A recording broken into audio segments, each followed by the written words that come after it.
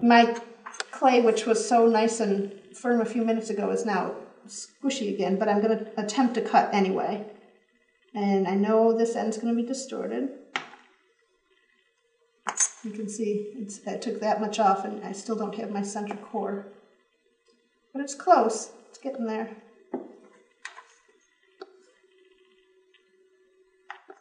There we go. It's in there. So here's where we started.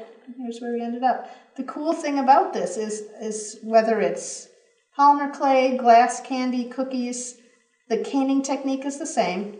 And the whole idea behind it is no matter whatever picture you put inside that tube at whatever diameter, it's going to be the same no matter how small you reduce it.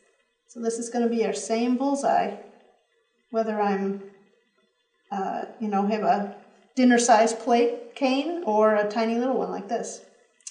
All right, before our cane gets too soft, let's talk about what you can do with it.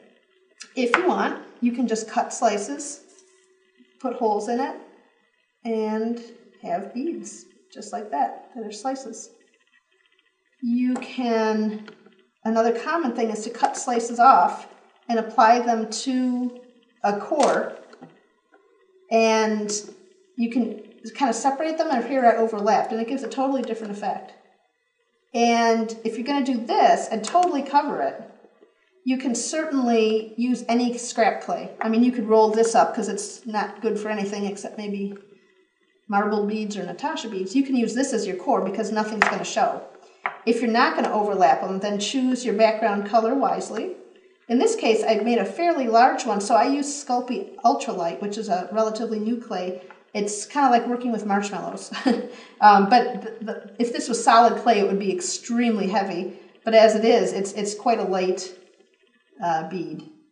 So depending on what you want to do, you can cut slices and cover it. I'll just do a couple.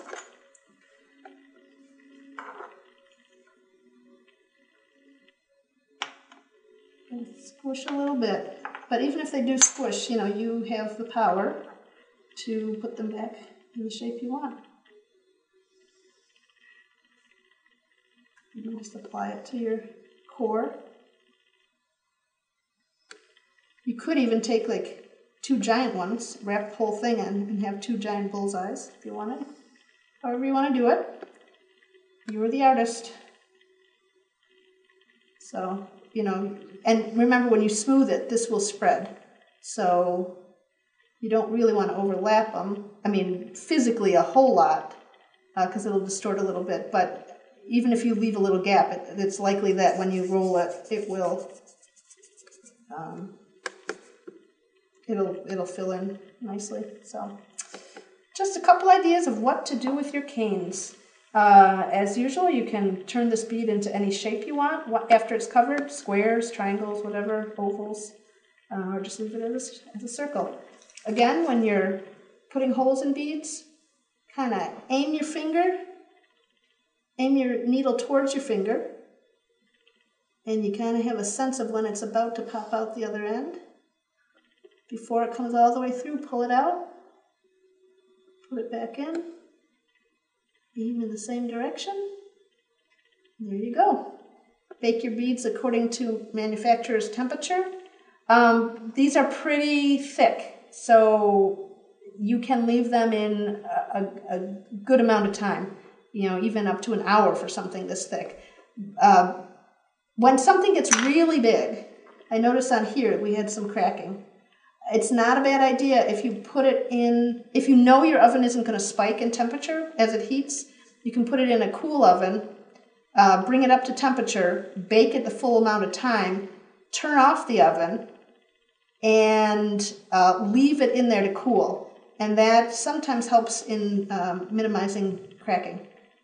Cracking something you'll get with larger beads. So enjoy and work on those new kinds of canes.